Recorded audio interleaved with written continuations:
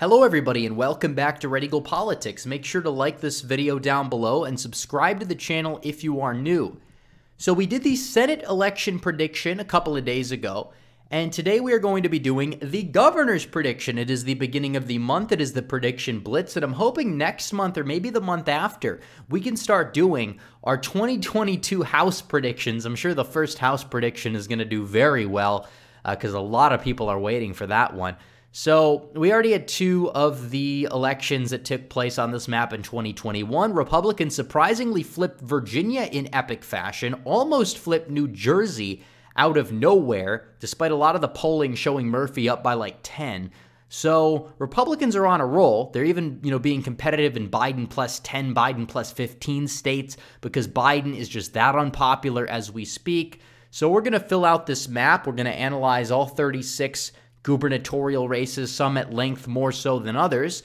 But first, I have to tell you guys about redeaglepatriot.com because I dropped another video today, a bonus video this week just for you guys about the 1-year anniversary of You Know What Happened and the state of the GOP because of it, and analyzing the event and the media fallout. That's on there. It's about 12 minutes long. It's a full-length video. We also have videos on the 2020 election, and we have a video on redistricting on there as well. So make sure you guys sign up at redeaglepatriots.com. It's just 16 cents a day for most of the exclusive content, and you get to join the Red Eagle Politics Discord server, which has roughly 100 members. We have a community, so if you want to join and be a part of the community, a part of the team, redeaglepatriots.com, sign up today. So we're going to get into the prediction, but first, I have to tell you guys about my good friends over at Noble Gold. So it's a new year, but not much has changed.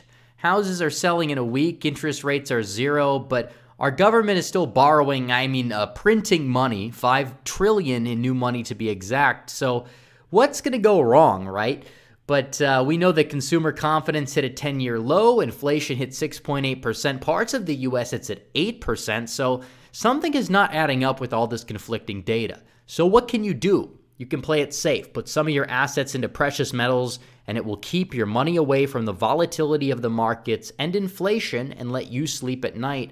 This month, Noble Gold is giving away a free 10th-ounce solid gold American Eagle coin, this coin right here, with any qualifying plan you start. So talk to an expert at Noble Gold, and they'll run through the options for keeping your money safe.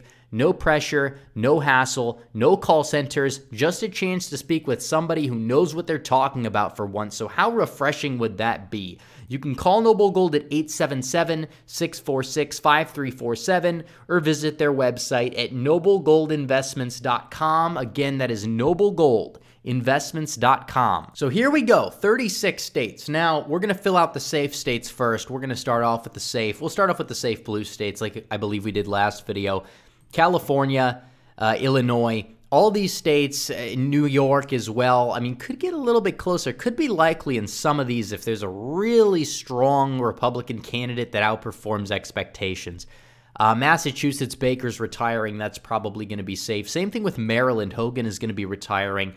That will likely be safe Democrat as well. And the state of Hawaii, I believe we could put that in there. Now we could fill out the safe Republican states. Idaho, where there's an important primary going on. Wyoming.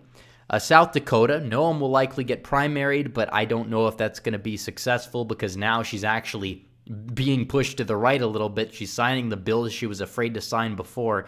So that might be enough. Sadly, I'd like to see her primaried out of there. Nebraska, Oklahoma, Arkansas, Tennessee, Alabama. Ivy might get ousted in that primary, as well as South Carolina.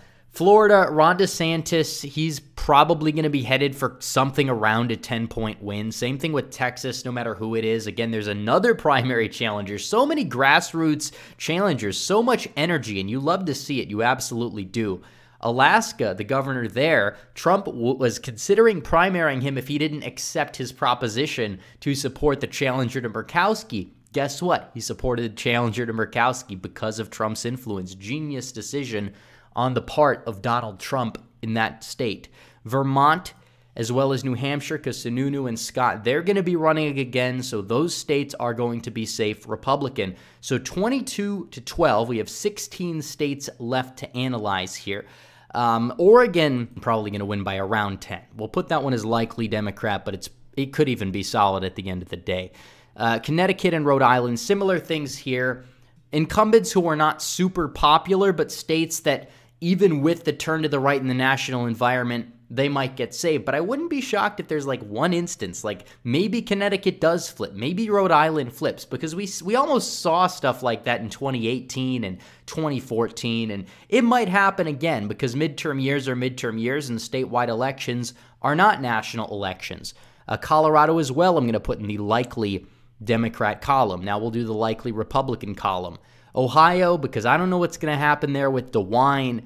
If DeWine wins the nomination, I think he would win the general, but the coalition would be very different than the coalition if Renacci, which I hope wins the nomination. So Iowa as well, we'll put that one. That one might even just be safe because of the way the national environment is moving. So 24 to 16. Kansas, I'm going to put as likely red as well.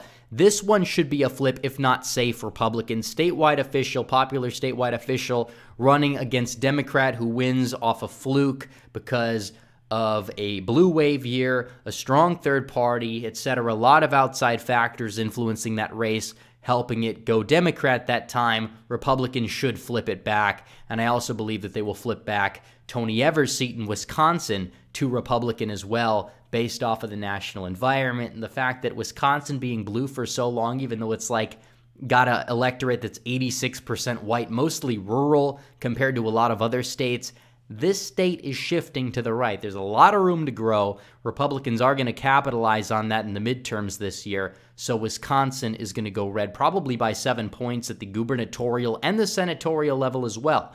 So 26 to 16.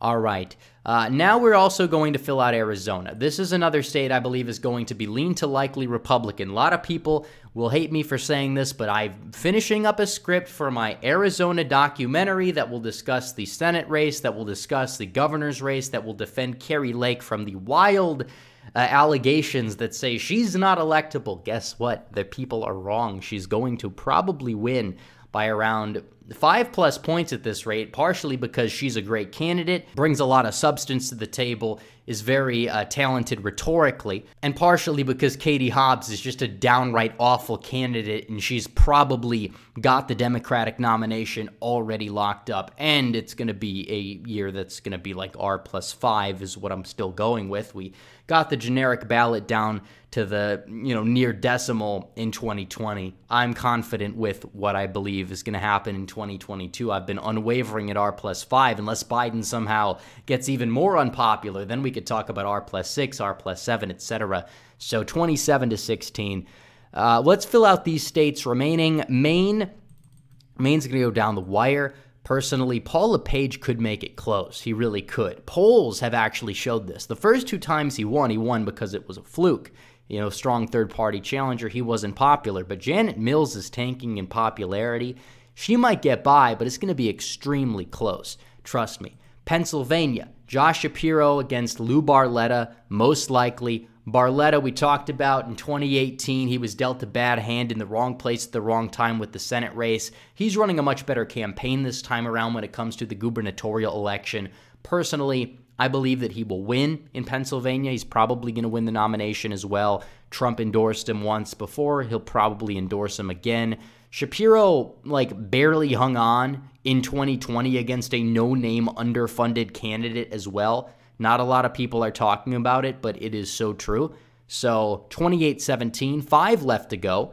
Georgia, a lot of the state's vote is concentrated in the Atlanta suburbs. You have to do just barely better than Trump did there in the 2020 election in order to win the state.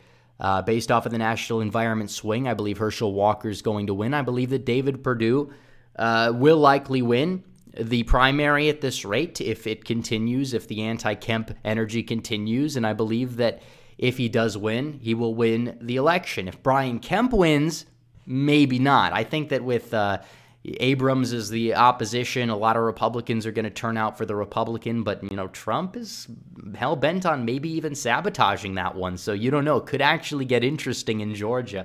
I'm all for the chaos. But Michigan, Whitmer. Whitmer's definitely, she's definitely on her way out. I will say that. Popularity peaked in 2020 when you had a decent amount of people decide against their own personal freedom for whatever reason, mainly in the suburbs, and a lot of that energy is even shifting in those places. Whitmer going up against somebody like Craig or whoever, the Republican nominee is going to be probably Craig. I believe Craig is probably going to end up winning by a couple of points or so. He'll do much better than Trump in Oakland County, Macomb County, and West Michigan. The rural areas will likely turn out for him as well because of the anti-Whitmer, anti-lockdown energy, and that will put Michigan in the Republican column. Minnesota. Oh, what a train wreck of a state this is, Minnesota. So sad to see. You would think that this state would be solidly Republican because, oh, there's a sizable rural population. You have population in the small metros, but apparently not because the Minneapolis suburbs are just super far left for whatever reason. They were burned to the ground, and instead of like turning right as you would think that they would, you know, how Kenosha did, they took a large swerve to the left because a lot of the people in the suburbs, they supported the BLM debunked narratives, but Hennepin County controls a large portion of the state. In fact, if you look at this, Biden's entire margin of victory in the state pretty much came from Hennepin County, actually more than that did. So you're going to have to do better in the suburbs to offset it, but you have counties like Washington County, which you need to flip. Like, you will have to do a lot better in the outer part of the state to win the state. And you might say, well, Tim Walz, even though he's like, you know, relatively popular in this area, Scott Jensen will do better. But Scott Jensen doesn't energize voters that well. And even if he may, you know, make the state more competitive than it was in 2020, he's probably, his best case scenario is like a Trump 2016 margin loss in the state. So we're going to put that one as lean Democrat. New Mexico, Ron Chetty. Let's go over to the Senate election because his election, Democrats were so hell-bent on the fact that Susan Collins was going to lose by like 5 to 10 points, and she won by 10. And that margin, Maine, was actually wider than the margin of Ron Chetty's loss in New Mexico. He only fell short by roughly 5 or 6 points, and a lot of resources could have been put into that Senate race that were not put into that Senate race that got put into places like Maine and Iowa and even like South Carolina because Republicans are stupid, for lack of a better term. Ron Chetty likely this time around going up against a governor like Grisham, who is very divisive and not very popular. Ron Chetty is good on the issues for the most part, but he's not very divisive. He was a popular weatherman. You're going to see a similar effect to Kari Lake as well in Arizona, the popular news personality running for governor and capitalizing off that fact and winning in a state that has a political environment that you would originally say is unfavorable to that type of candidate. So 31-18. Last one is Nevada. Sisolak, sorry, you got to go down. You're likely going to see Joe Lombardo go up against him. Lombardo, the sheriff of Clark County. He was elected in Clark County, countywide, and that is where the population is in the state of Nevada, if you want to look at a map. And he has been tough on several issues. Some people will criticize him here and there, but compared to him and Dean Heller has to go down because that guy is just awful. He'll be worse than Brian Kemp if he gets elected, and you just have to narrow that margin in Clark County from the already narrowed margin of like 9 points down to like 6, and you flip the state because that's where the population is concentrated, and you have the Reid machine that's gone bye-bye essentially, and the party's been taken over by crazy people. So Republicans are making gains in a state that you ordinarily wouldn't think they would. It's going to be the new Florida. It really will be. You'll see a state that was competitive, except Nevada leaned more to the left than Florida traditionally did, that will slowly move to the right because the Nevada Democratic Party, just like the Florida Democratic Party, is going to be one of the weakest in the nation, if not even weaker pretty soon.